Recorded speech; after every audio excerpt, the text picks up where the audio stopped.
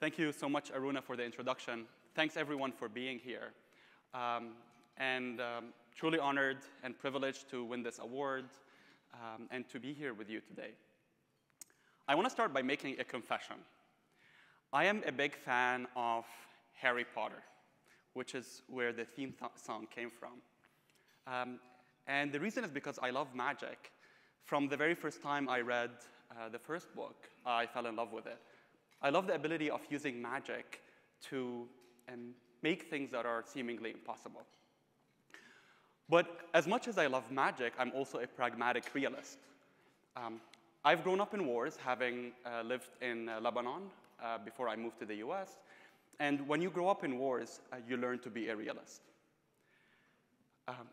I've shared two anecdotes which seem to be very different from each other. Loving magic on one hand, growing up in wars on the other hand. But there is one thing that brings them both together, and that is the power of dreaming. Dreaming of making magical things a reality and dreaming of a better future. And the technologies that I want to share with you today came out of my personal journey of trying to bridge together both of these dreams. They started by imagining new possibilities, inventing technologies to make them a reality, and then trying to put them to use for positive impact on the world. And one thing that all of these technologies share is the ability to decode hidden worlds in our environments, inside our bodies, in our oceans, for our health, through our robots. The first technology that I want to share with you is the one that I started working on during my master's thesis at MIT. I came to the US.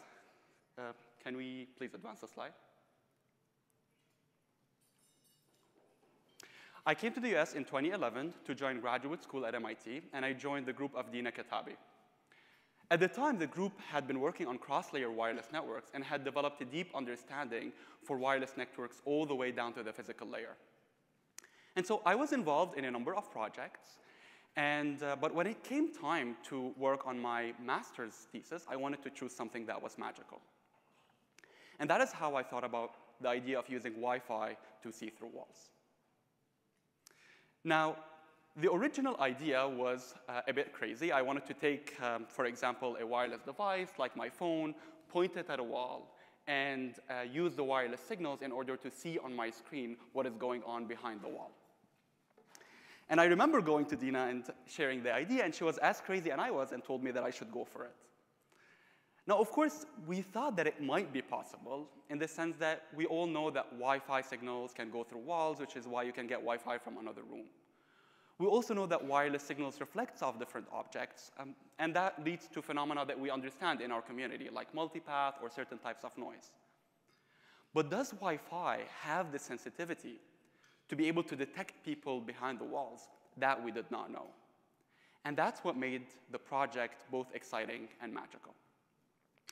And so over the next few months, I started working on the project, trying to get it to work, had many ups and downs, mostly downs, many late nights trying to come up with new algorithms, programming software radios, reading the signal processing literature, until I finally got our earliest prototype system to work. And so we went ahead and we wrote a paper, which at the time we submitted to MobiCom. This is the paper. The title of the paper was called See Through Walls with Wi-Fi with an exclamation mark. And in the introduction of the paper, we did not shy away from the real motivation that we had behind the work. Let me read the first two sentences for you.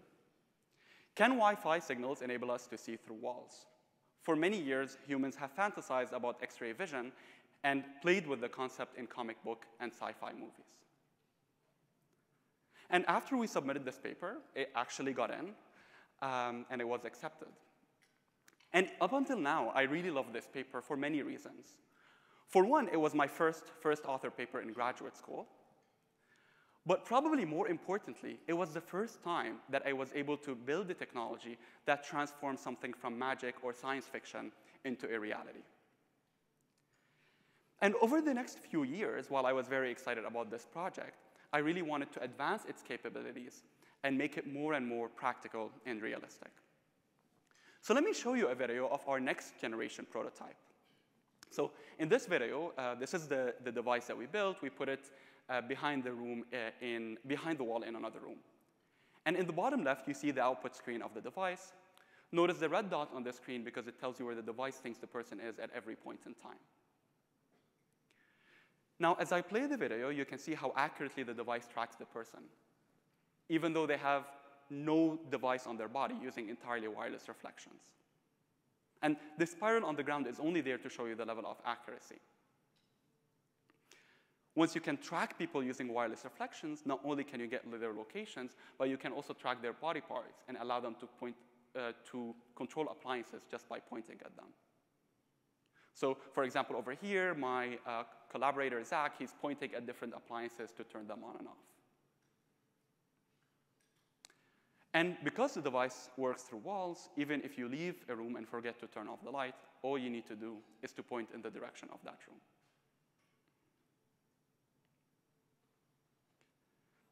And as I said, this was done using a device that is on the other side of the wall in the adjacent room.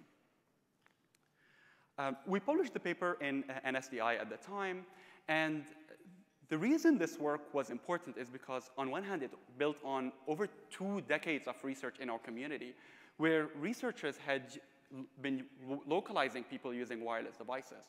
But what it did for the first time is that it showed that you can achieve accurate centimeter-scale localization without requiring a user to carry any device on their body.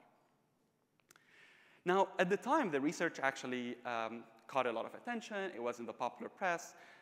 Many researchers were both very excited but also skeptical about the extent to which this would work. Does it work as well as it does in the video? And so I remember building a real-time demo for people to try it out for themselves. And we showcased it at the MIT Wireless Summit. So people could go in and try it. And one of the person who tried it is Victor Ball, who is the founder of MobiSys and of SigMobile. And I remember after he tried it, he went into the room, walked around, saw it tracking him. He said, you know, I like the paper, but seeing is believing. And over the next few years, we kept developing the technology in many different ways and advancing it. So, for example, one of the things that we did is we extended it to track multiple people, as, for example, you're seeing in the video here. In the bottom left, you see the output screen. It localizes the 2 people who are sitting down. When someone comes in and starts walking around, it is also able to localize them accurately. And all of this was done using a wireless device that is on the other side of the wall that is locating people in the environment using wireless reflections. Now, this was exciting, but it was only localizing people as dots in space. And it was still not as far as the vision that I had of being able to see through walls with wireless signals. So the next step was, can we take this and build a device that can image people through walls? And to do that, we expanded it with phased arrays and with algorithms for computer graphics. And we built the next generation system, which you see here. So it transmits a signal, which reflects off the person's body and goes through the wall. It comes back. And we collect different measurements at different points in time. So for example, this is the output at a single point in time. It's shown as a heat map. The background is in navy blue, and different body parts are in red, orange, and yellow. And as the person moves, it collects measurements over time, and it is able to stitch together a silhouette that captures, to some extent, how the person looks like. So you can see, for example, over here, a skeleton with the person's head, chest, arms, and feet. Now, around the same time as we were building this ability to image through walls, I was wondering whether we could also still track people who are sitting still. So for example, many of you here in the audience are sitting and you're not moving a lot. And the question was, can we still locate people who are sitting down? And as we explored this question, we realized that not only can you locate people, you can even track their breathing and their heart rate. So let me show you a video. Over here, the device sends a wireless signal, measures its reflection of the person's body, and to the left, you see the output screen of the device measuring the person's breathing movement, so the inhale and the exhale. And when the person holds their breath, like now, you stop seeing these large movements. And the reason is that when they hold their breath, they stop impacting the wireless signals that are around them. And so when they will release their breath in a bit, you will start seeing these variations happening again.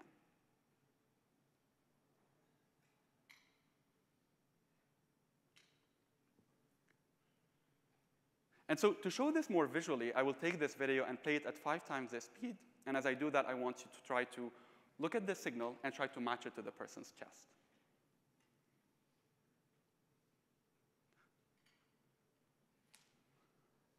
It's always weird to talk about myself in third person, but that's how I looked like when I was a graduate student. And we kept digging deeper to see what is the smallest movement that we can extract. So for example, if we take, we had demoed actually that project at MobiCom in 2014, and we also showed more than that. So this is a sample signal. You can see the inhale and exhale as the peaks and valleys. And if we take in this portion over here and zoom in on it, you see small movements on top of the breathing pattern, and we realize that these correspond to the person's heartbeats.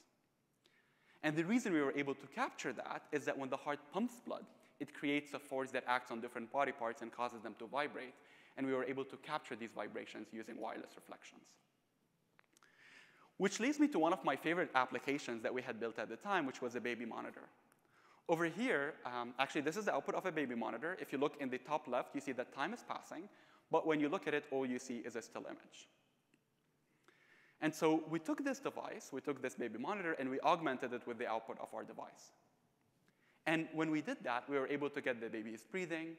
You can see here the inhale and exhale, and also be able to get the baby's heart rate, which is around 126 beats per minute. And for those of you who've had babies this age, you know that this is a normal heart rate for infants. Building on this capability, one of the things that we did next is we started thinking, can you use wireless signals to recognize human emotions? Now that we can get breathing and heart rate, over the past 2 decades, 3 decades or so, there's been this field of affective computing that used vital signs in order to recover people's emotions. And what we did is we brought together these 2 fields and built a device that can recognize human emotions. Now, this technology caught the attention of the producers of one of the biggest American sitcoms at the time, who decided to create a whole episode based on it. So let me show you a clip from that episode. You know, I just read that a team at MIT developed a device that helps people read human emotions. And you think we can get those guys to reprogram Sheldon? Cool. It's supposed to be accurate like 85% of the time. Wow, I find that hard to believe. That a bunch of awkward scientists with no social skills would invent a machine to do it for them? I take it back, I believe it. I think we've heard enough. Beyond reprogramming Sheldon, the ability to be able to sense emotions is actually important for diagnosing various types of diseases, like depression or bipolar, and so on. Now, around that time, we had also realized that the technology has enormous real-world potential. And so we started exploring commercial applications, specifically in the healthcare space. And we participated in a number of entrepreneurship competitions. And eventually, that led us to the White House, where we were invited to demo the research to President Obama. Now, there's many anecdotes that I have from the White House visit, but let me share one of them. I was the subject of the demo, and so the device was measuring my breathing and heart rate. And if you go and check out the video, it is still available online, you'll see that my colleague, Zach, at some point, he starts laughing, and he puts his hand on his face to hide his laughter. And the reason he was laughing is because me, the subject of the demo, my heart rate was 110, which made sense because I was demoing to the president. Now, the good thing about it is that it was really good practice, because when I was doing my faculty interviews, I did this demo in each one of my interviews, so none of them were as stressful as the White House demo. And so what started as a magical idea of trying to see if we can see through walls, over the years developed to enable wireless sensing of people's locations, gestures, breathing, heart rate, emotions. Our research, we ended up commercializing it through a startup which is quite active today. It is being used to monitor thousands of patients with Alzheimer's, Parkinson's, even COVID-19. And it led to commercial impact. Today, there's many discussions on incorporating these technologies in next-generation Wi-Fi, the discussions for 6G, as well as it influenced a number of products that are already on the market today. Now, as a faculty, I also continued exploring this line of research. So by the time I had graduated, we had shown that you can get a person's average heart rate. But what I wanted to see is whether we can extract entire heart recordings using wireless reflections. And the basic idea was the same, that you transmit a wireless signal and measure its reflections of the person's body. And what we had shown is that not only can you get the average heart rate, you can extract entire recordings. So you could know when the microcardiac events, when different heart valves are opening and closing, entirely based on the reflections that come back from the person's body. And so we can also achieve very high accuracy, about 98 to 99% in tracking these microcardiac events. And we also expanded the technology in different ways. So we expanded it to enable motion robustness in everyday environments, and we also showed that you can use it to detect people's stress levels, again, by relying on wireless signals and by accounting for different factors in the environment. Another thing that I started doing as a faculty is that, motivated by our success in sensing the human body from the outside, I was interested in moving to sensing the human body from the inside. And part of the things that motivated me was a demo that happened at the World Mobile Show, where a man received an under-chip implant live at the show. So it was basically an RFID right under the skin. And you can imagine having one there is not very useful. In fact, someone else who got an under-skin implant wrote, "My implant is both less scary and less useful than you might think." And that makes sense if the only thing that you're using it for is identification, and if just under or right at the skin. But what we wanted to do is we wanted to take microchips like this one, which have no batteries, and we wanted to put them deep inside a body and be able to power them and communicate with them from a distance outside the body. And the way this worked is that we build these devices that transmit power that goes through the human body to power up these microimplants, and then have them transmit their information to outside the body. And the reason we wanted to do this is because it enables so many applications in digital medicine. So you can imagine a network of sensors inside the body that are continuously monitoring my in-body vitals or my gut microbiome. So in the future, for example, one of us can take a sensor. If we're exposed to a disease, in a future pandemic, then it can tell us that early intervention, allowing us to quarantine right away. Another application is in long-term drug delivery. Today, when people take pills, you envision that they release the drugs inside the body. But there's been a lot of interest in releasing drugs over an extended period of time, or if someone forgets to take their drugs, being able to send a signal to trigger the drug release. And so that is another thing, that is another application for in-body microimplants. And there's many others for wireless and batteryless microimplants. The problem, however, is that existing mechanisms could not work from a distance outside the body and inside deep tissues. And so along with my group, we've been developing technologies that can remotely power up and communicate with wireless, batteryless, and intelligent microimplants. One of the main challenges that we faced in developing these technologies is that wireless signals attenuate exponentially fast inside the body. So if you were to transmit a wireless signal from outside the body, as it goes through different tissues, it's going to attenuate by thousands, if not more, times faster in the body than in air. And the tissues also impact the harvesting efficiency. And this is why existing methods cannot power up batteryless sensors in deep tissues from a distance outside the body. And it got us thinking about ways that we could power up and communicate with deep tissue implants despite attenuation and complexity. And so to do that, we've been developing different types of techniques that overcome these challenges.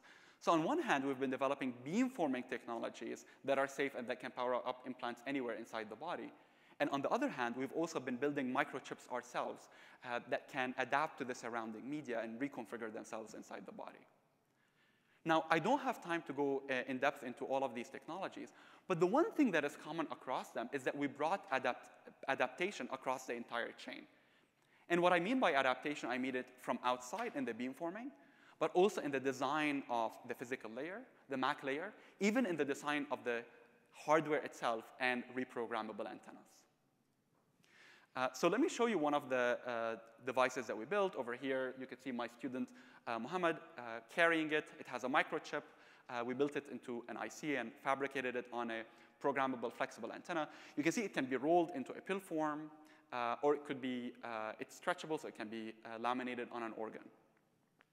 And the chip was actually pretty powerful in the sense that it could do energy harvesting, transmission, transmitting and receiving, power management, frequency tuning, and so on. And we showed that you could the power consumption is extremely low. It's something of the order of 30, 50 nanowatts.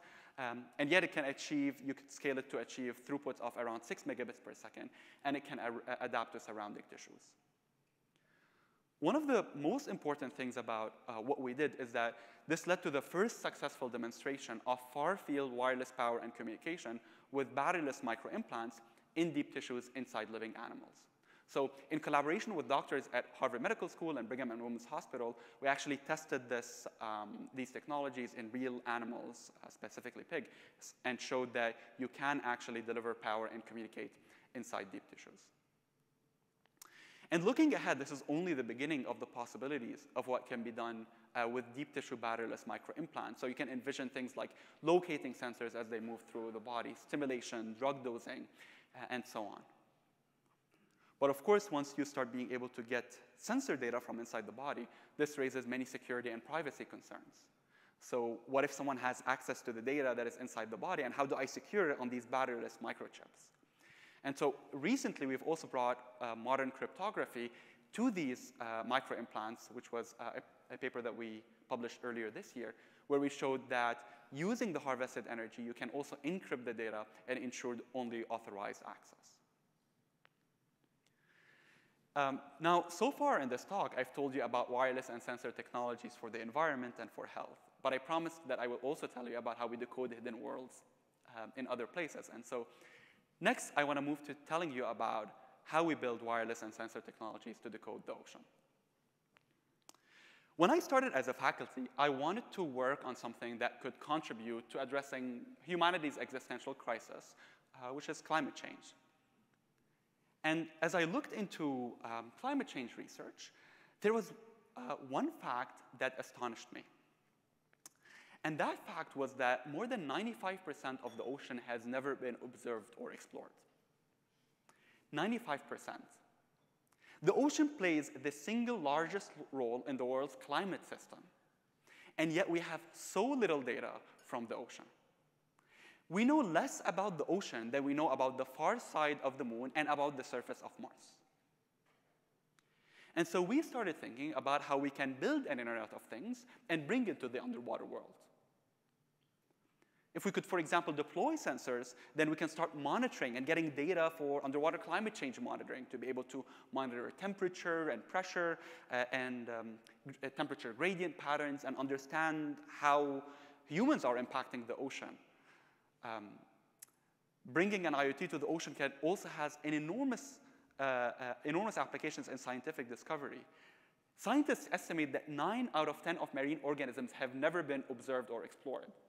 Since most of life is in the ocean, it means that we have not discovered most of what is alive on this planet. An ocean IoT can also help in food security. According to the United Nations, the world's fastest growing food sector is aquaculture. 1 in every 3 people in the world rely on the ocean as their primary source of protein. And seafood farming, or aquaculture, is expected to fill in the gap between supply and demand for food over the next 3 decades. An ocean IoT would allow us to deploy sensors, monitor aquaculture farms, and respond to environmental hazards. And there's many other applications, including robotic navigations, weather and climate, defense, and so on. And yet, despite all of these applications for ocean IoT, less than 1 in a million of the Internet of Things is underwater, even though the ocean covers more than 70% of our planet. And so this got us thinking about how we can deploy an IoT for the ocean. But as we started doing that, we faced a big problem. And the problem was that the battery life of underwater sensors is extremely limited. As we dug deeper into the problem, we realized that the reason is that even the state-of-the-art low-power underwater transmitters typically consume few watts, and they cannot be recharged easily. So for example, if my phone runs out of a battery, I can just plug it in at the end of the day. But if a sensor that is in the ocean runs out of a battery, I need to send a research vessel, pay $50,000 a day to replace its battery, and come back. And because of this, state-of-the-art sensors for continuously tracking marine animals could only last for a few hours or days, after which their batteries die. And this makes it very difficult to use them for long-term climate sensing or for understanding migration patterns of animals. And as we started thinking about ways that we could reduce the power consumption of underwater communication, that led us to developing a technology that enables underwater backscatter networking. And as many of you know, backscatter is the lowest power communication technology. It consumes net zero power. And by bringing it to the underwater world, that allows us to build batteryless sensors that can last for a very long period of time. So let me explain to you how underwater backscatter works by comparing it to traditional communications. In underwater environments, you typically, for example, have a drone or a submarine or a ship or even a base station near the shore that wants to communicate with a number of sensors. Now, for simplicity, let me just focus on one sensor. For those of you who are not familiar, you cannot use Wi-Fi or Bluetooth underwater because RF signals, which they use, decay exponentially in water. And instead, you have to rely on sound. So in order for the sensor to transmit this data, it needs to encode it using sound. So it has a speaker, and the underwater drone has a hydrophone. And it transmits the signals using sound. The problem with this approach is that acoustic transmissions consume a lot of energy and drain the sensor's battery. In contrast, in our technology, the sensor does not need to generate its own sound.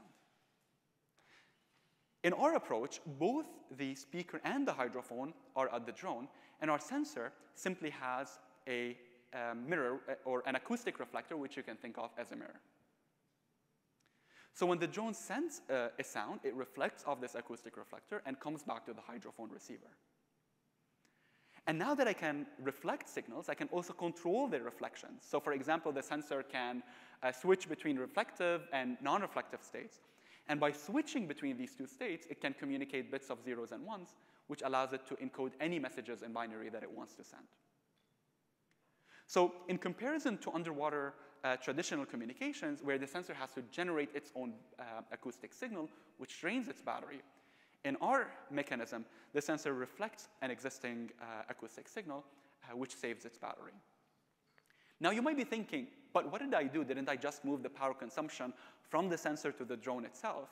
And the answer is yes, but that is exactly what I wanted to do. Now I can have a massive deployment of sensors, make all of them battery-free, and I've moved all the power consumption to a privileged location that has its own power source. Now, all of this is great, but there's still one question, which is, how can we control the reflections of acoustic signals? Our idea was to use piezoelectricity to design programmable acoustic reflectors. For those of you who are not familiar, the piezoelectric effect refers to the ability of certain materials to transform mechanical energy to electrical energy. So let me explain it through an example. Let us say that you have a piezoelectric material, and you try to measure the voltage across its terminals. And let us say that you have a speaker which transmits sound. Because sound travels as a pressure wave, when it reaches the piezoelectric material, it causes it to vibrate, and that generates a voltage or an electrical signal. So it transforms a mechanical signal, which is sound, to an electrical signal, which is the voltage. But remember, what I wanted to do is to use this material as a reflector. And so to do that, all we did is we added a switch across the terminals of the material. Now, when the switch is open, it behaves freely the same way as before, and it transforms sound into an electrical signal. But let us see what happens when the switch is closed. When the switch is closed, the two terminals of the material are connected to each other. And when they're connected to each other, you cannot have a voltage. So you have an incoming acoustic energy, but the material cannot vibrate. So where does this energy go? It has to be reflected back. And so by closing the switch, we're able to transform the material from an absorber to a reflector, and we're able to encode using backscatter. Now, of course, what I described here is a high-level description. In reality, what you have to do is you have to control the radar cross-section or the impedance of the switch. And we call this technology piezoacoustic backscatter because it uses the piezoelectric effect in order for it to backscatter or reflect back acoustic signals. But one of the key things about this technology is that our sensor needs 1 million times less power than state-of-the-art low-power underwater motors. It consumes something of the order of 20 microwatts. And not only that, our sensor can also harvest energy in its non-reflective or absorptive state, which allows us to make it entirely battery-free. So let me show you a video of one of our earliest experiments that we ran in a large experimental pool on MIT's campus. At the far end of the pool, you can see a hydrophone receiver and a projector. And here's our sensor that is connected to a circuit which has an LED. Now, as I play the video, notice how the LED lights up, even though the sensor has no battery. It lights up entirely based on the harvested energy.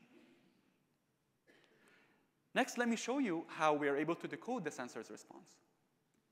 So we measured the backscatter signal using the hydrophone, which was at the far end of the pool. And I'm going to plot the amplitude on the y-axis as a function of time. And this is the signal that we get. At around 2.5 seconds, the speaker starts transmitting, so you see a jump in the received signal. And at around 3 seconds, you start seeing changes between two different states because the node starts backscattering. And some of you might be wondering, why doesn't the signal go all the way to 0? The reason is that, remember, the speaker is always transmitting, and you're getting the interference of both. Now, of course, what I described is the basic idea, and we built on it with different algorithms and techniques to extend it to many nodes and deal with different reflections in underwater environments. Here is one of our earliest prototypes as well. You can see we fabricated and 3D printed our transducers. One of the things that I will say is that sometimes I get the question, how do you know in which direction you need to reflect the signal back as a mirror? And the thing to keep in mind is that the mirror is only an analogy. Actually, the piezoelectric materials can backscatter in all directions. You can make it, for example, an omnidirectional, and that makes it independent of the way the signal is coming in. We also developed the hardware for energy harvesting, bidirectional communication, and for integrating with different sensors. One of the other important things about this technology is that in comparison to oceanographic equipment, it is pretty low cost. So if you look at oceanographic equipment today, they cost something of the order of thousands, more usually tens of thousands of dollars. And this whole node that we built cost about $100, and at the same time, it consumed extremely low power, which was orders of magnitude than state-of-the-art low-power modems. And building on this basic idea and technique, over the past few years, we've been developing the technology in different ways. So for example, we've been developing different fabrication techniques, bringing ideas from acoustic metamaterials, which have developed over the past few years in the mechanical engineering community to enable ultra-wideband underwater backscatter. We've also been extending the communication, bringing techniques like MIMO, which many of you might be familiar with, full duplex, and FDMA to extend the range and increase the throughput. We've also shown that you could use these for underwater localization. Similar to how Wi-Fi and cellular do not work underwater because they rely on radio signals, GPS also does not work underwater because it relies on radio signals. And so you can use these nodes as a way to localize, for example, if you want to do marine animal tracking or robotic navigation. Recently, we've also shown that you can bring low-power AI to batteryless underwater nodes. And we've also shown that you could build a whole batteryless underwater camera using our technology. Now, I don't have time to go into all of these, but I want to show you a couple of our recent results. So after we had shown that you could sense things like temperature and pressure, which are very important, we started being greedy and we're wondering whether we can build an underwater battery-free camera. So let me show you a video of one of our results. Over here to the right, you can see our underwater measurement setup, which is entirely batteryless, which has an imaging sensor, an active illumination, and an underwater object. And to the left, you can see the received and reconstructed image. Here, I want to note three things. First is we had to use active illumination because in underwater, sometimes you have dark environments, especially in the deep sea. So you can't rely on, for example, previous batteryless cameras, which rely on existing light. Second, state-of-the-art low-power monochromatic sensors, CMOS sensors that are on the market are monochromatic. And so we had to develop a multicolor active illumination mechanism in order for us to be able to recover color images. And third, you saw that the image was being reconstructed in chunks. And that's because of the memory limitations on the underwater sensor and also the bandwidth limitations on the underwater acoustic communication channel. Next, let me show you some of the results that we got. Over here, you see an image of an African starfish that we were able to recover. You can see it with the different colors. You can also see an image of a plastic bottle, which my students, Saad, Walid, and Osvi, imaged in one of the lakes in New Hampshire, in New England. So this was pollution that they were able to image in the wild. And this result here shows the growth of a plant. So what we did is we got an underwater plant, we got a seed, we planted it, and we monitored its growth over multiple days.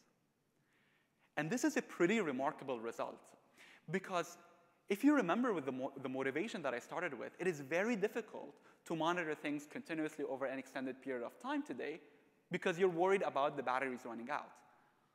Once you make the whole system batteryless, then you can start deploying it over an extended period of time and start monitoring underwater environments. Another recent result that I want to share with you is our work on bringing low-power AI to batteryless underwater sensors.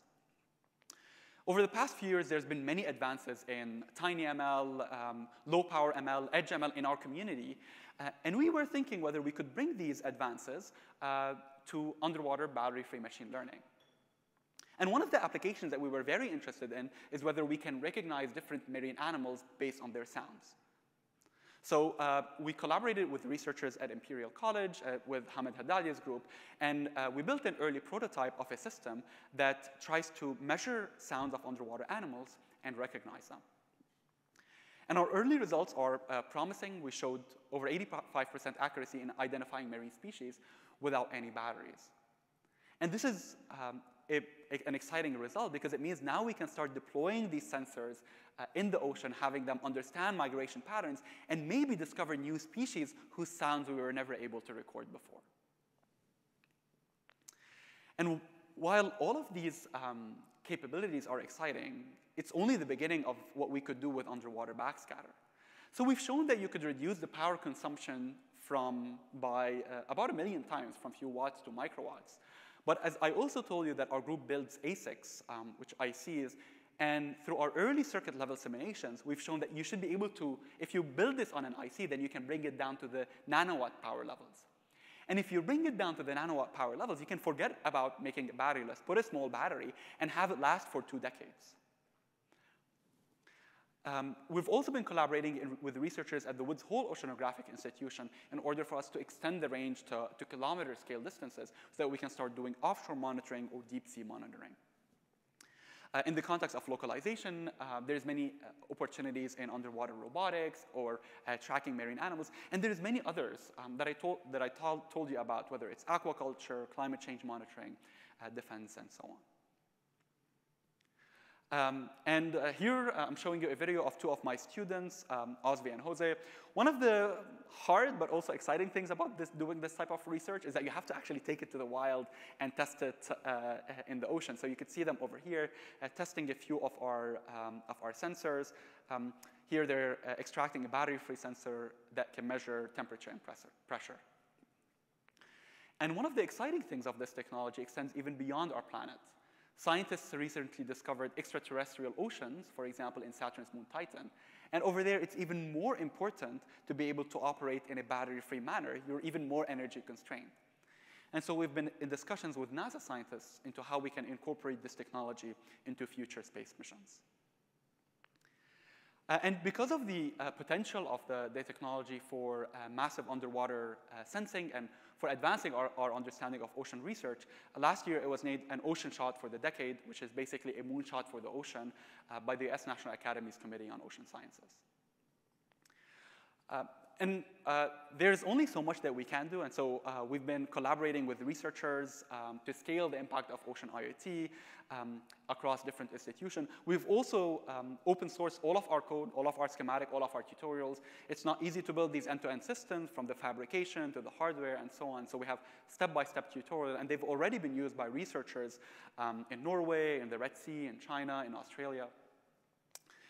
And I've been working at the intersection of oceanography and computer science and mobile systems over the past few years, and I realized that there's so much potential. So in 2020, I went to the National Science Foundation, and I asked for a grant in order for us to organize a symposium that brings researchers from different fields. So We organized the Smart Oceans Conference in 2020. It had 1,700 attendees from more than 400 institutions.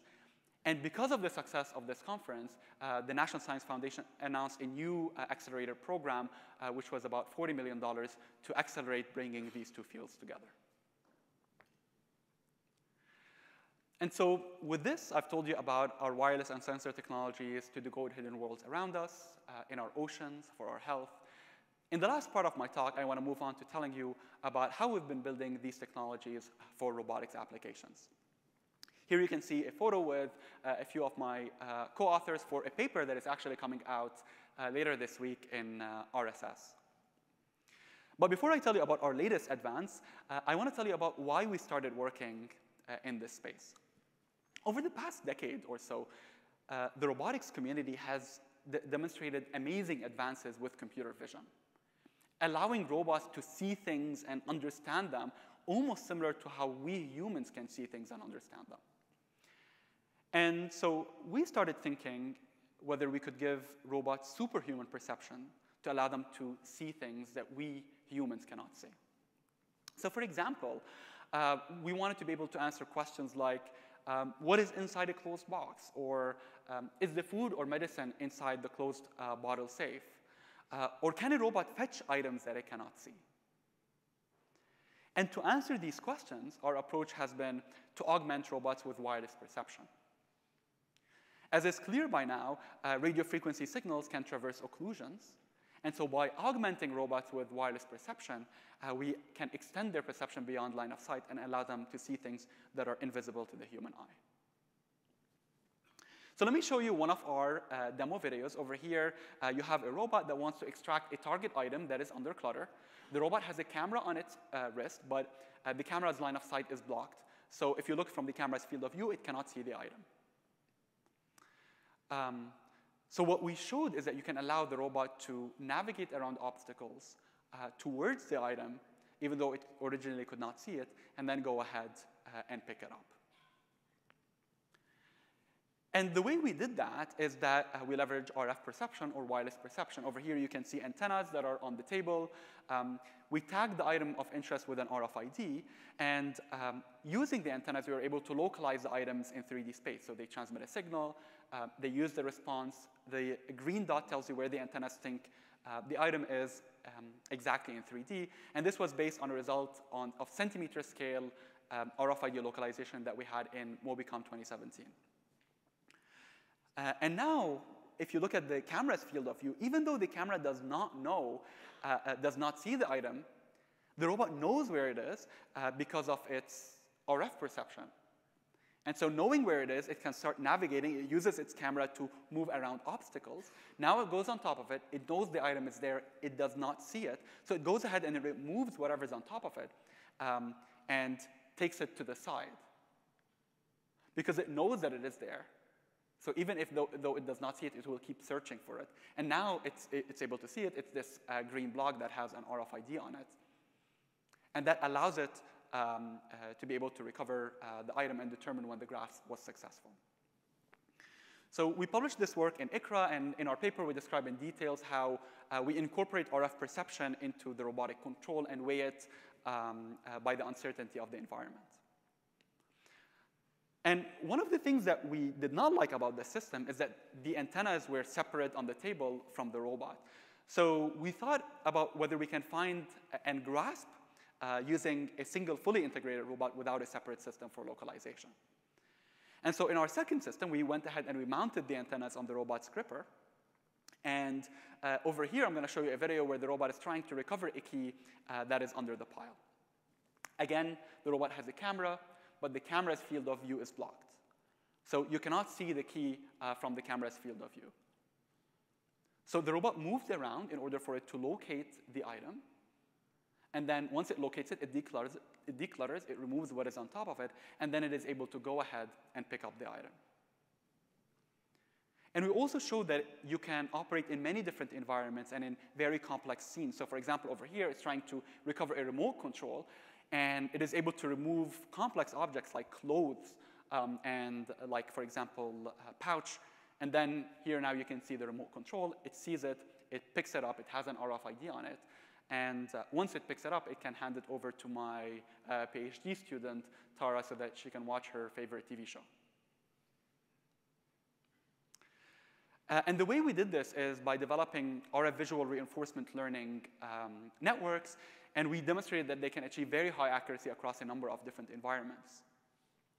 In one of our most recent results, what we showed is that you can extend this ability to efficiently extract non-RFID tagged items. And this is also a pretty remarkable result, because over the past 2 decades, we've shown that you can localize items when they have an RFID on them. But what we showed over here is that the mere presence of a single RFID tagged item in a pile makes it much more efficient to extract all other items in the pile and make the whole task more efficient. And this research was named as one of the top AI trends to watch by the Wall Street Journal last year, and one of the 103 ways that MIT is making the world better.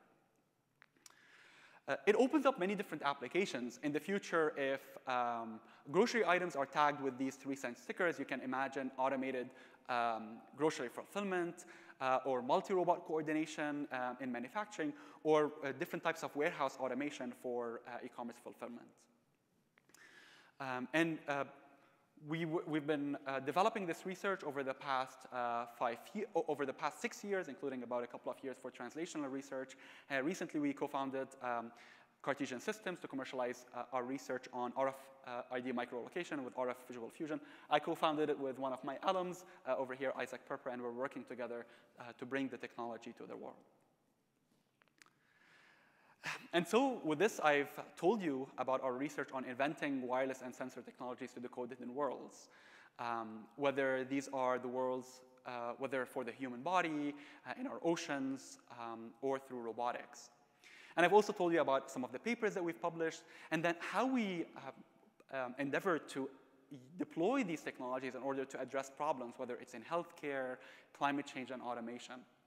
And a lot of these were possible because of our collaborations, whether it's with medical doctors, oceanographic institutions, with the National Science Foundation creating new funding programs, or through the startups that came out of this work. Of course, none of this would have been possible without my amazing group of students, postdocs, who you can see over here. Of course, we build things, so you can see each of us carrying one of the different systems or technologies that we've built, and we work together in order for us to think about how we can translate something that is magical into a reality and then deploy it into practical systems. I want to wrap up by saying that I feel very privileged to be part of this community. And there's many reasons for this. First, the people in the community are kind and very supportive. Yes, sometimes we get aggressive or harsh reviews. I've gotten my fair share of rejections. But at the end of the day, the senior researchers are very supportive. And I hope that I will be as supportive to junior researchers in the field moving forward. The second reason is that the community is open to new ideas and applications. Applications is part of MobiSys. And so that makes it a great place to be.